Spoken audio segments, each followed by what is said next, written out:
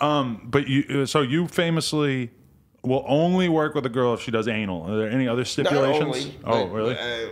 but they gotta be willing to do it in the future, and you can always figure out if they're gonna do it. Right. Yeah. What? Well, she would have gotten around to it. Who? Carly. Carly Gray. Yeah. Right. She She never was did about it. to, and then She went and made a baby. It's on Twitter. It's on Instagram. No, that's oh, not a we had spoiler. 4 of them either. have kids like over a period of like 3 months last year. Really? Is that a nightmare? Like normally people are pretty happy for a girl when she gets pregnant. For you, it's like, God damn it. The thing is, honestly, we have like a lot of girls want to be on the site. So if one of them leaves, it's like I have a bunch waiting to get on there now, and you know I need space. So if one of them leaves, you know, it sounds kind of cold-hearted, but they're replaceable. Right. Damn. But so yeah, if a girl reaches out to you, but then she's not down to do anal, what is your attitude, or how can you They tell? better if be you... like Lana Rhoades looking. And she ended up doing it too. But no, the thing is, I ask them a bunch of questions. Like I said, I want to be a pervert. But like I tell girls all the time, I ask you a question, it's not the answer, it's the moment before the answer. What do you so mean? if you say to the girl, do you do anal? No. Will you ever do anal? No. Then they will. Right. But will you ever do it? No. What? 10 grand. Would you do something for 10 grand? No. Yeah, they will. Right. But if they Jenna Sativa, she started. Would you do guys? No. Would you do a guy for 10? No. Like right away. You know she's never gonna do a So guy. you knew she was real. Yeah. Right. But most of them also, even if they say no in the beginning, they're hanging out with all our girls who are talking about anal and douches and enemas and this and that, and eventually to them it's like, I don't know why I thought it was a big deal, and they end up doing it anyway. And talk to girls all the time too who seem to think that anal is actually better than doing vaginal because there's less bacteria, there's less crazy stuff. I had girls when I was first in this business saying that, and I didn't believe it, but I'm not a anal kind of guy.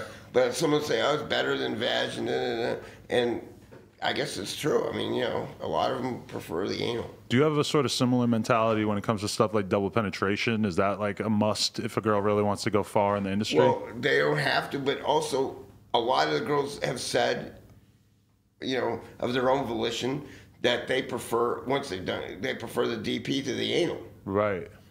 I mean, you tell that to a new girl, and they're like, nah. But like I said, I remember I was in a Uber ride to the Pornhub Awards. Uh-huh. And just the crap that was coming out of these girls' mouths, one talking, and the Uber guy was like from Russia.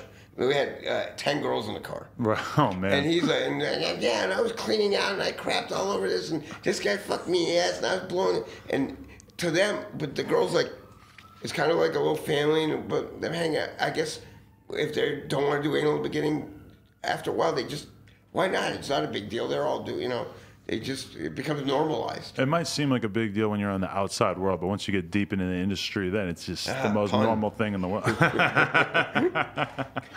Like I tell the girls, anal is just like riding a bicycle, only without the seat. But there's the whole cleaning process and everything. I feel like that's I don't even want to know about that. They tell each other. I don't even want to know about that. Yeah. It just seems so unlikely that a guy who's not terribly interested in watching porn or banging all the girls would end up in a position of such power. But I guess might be able to do a better job. It's like being a doctor. If you look at it clinically, you're not personally involved in whatever, you might be able to do a better job. Yeah, I feel like being a gynecologist would probably ruin vaginas for me for sure.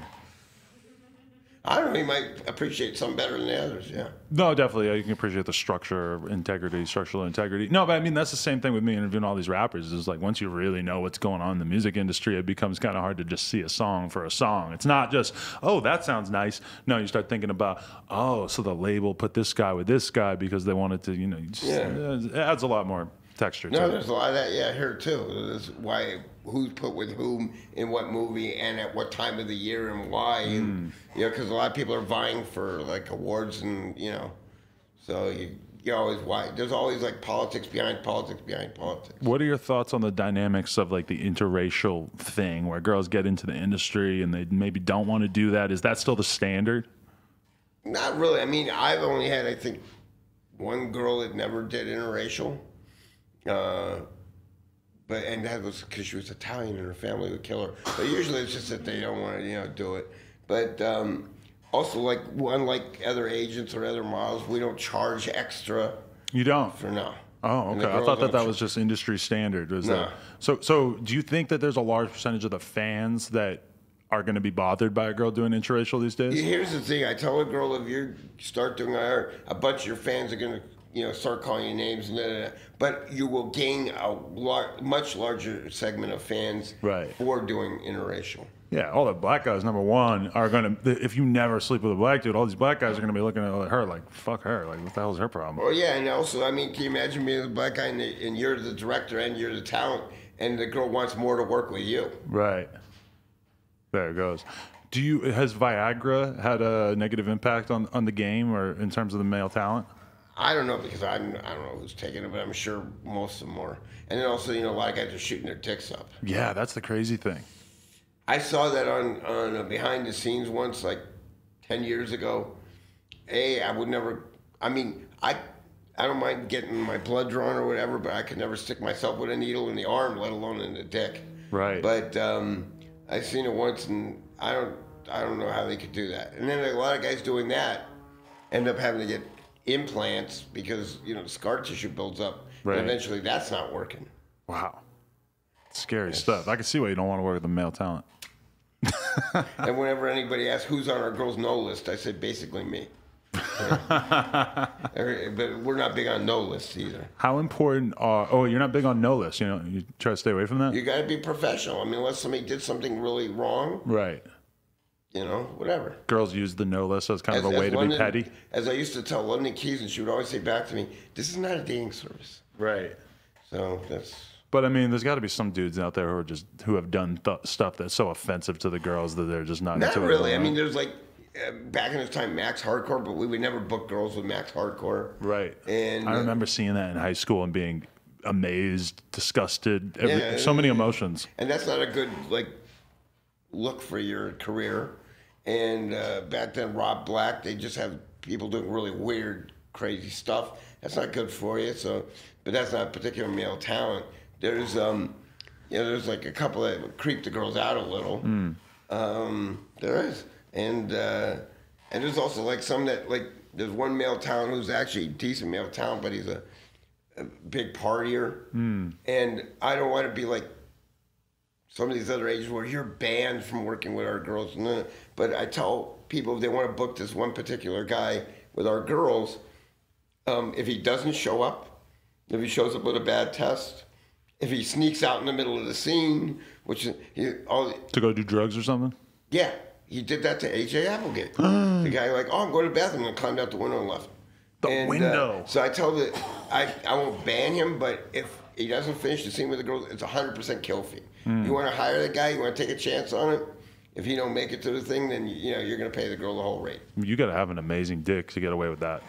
He's got a big dick and it's a big cum shot, but still the guy's he's a meathead and a druggie. Right. How important are the awards to you? To me, I mean, it's good to have girls win a bunch of awards. Just because it helps the business? Is that the only reason you care about it? Yeah, for the girls to make. I mean, at one point, our girls win a way disproportionate share of awards. I know. You've been accused of sort of cheating the system as well. I was going to say, but they hired an astrophysicist to figure out the odds that Spiegler girls would win the awards 5 years in a row, and it was 1 in 1.048 million. But I hired that. I mean, I like I said, I'm an economist. I took statistics. According to the people that said that there's 16 agents, which I don't think there is. But also, if you say 1 in 16 times 1 in 5 times, it's 1 in 1.048 million. But also when you do statistics, there's a Latin phrase, ceteris paribus, all other things remaining equal. The agents are not equal, the girls are not equal, the shoots are not equal. So, like I said, we try to plan out, we try to get the better girls into better shoots, the ones that are kind of being shot for the awards and showcases and this and that. It's not just booking them jobs, it's kind of an overall plan. And I mean, you have the power to sort of market the girls in a sense, and I mean, doing that kind of survey, I could never really account for the fact that you are a person who has taste and you're going out of your way and you're doing it exactly how you want it to be done. It's not like this is some randomized thing.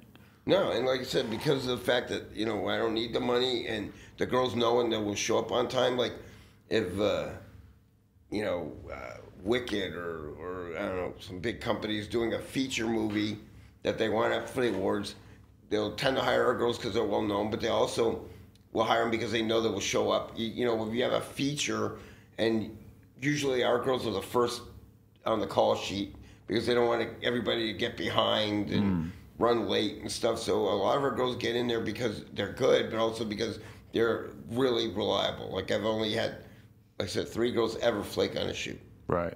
That's amazing. I mean, I had Asa. I remember when, by the way, about answering the phone all the time. When she started with me, I go, I answer the phone 24 hours a day.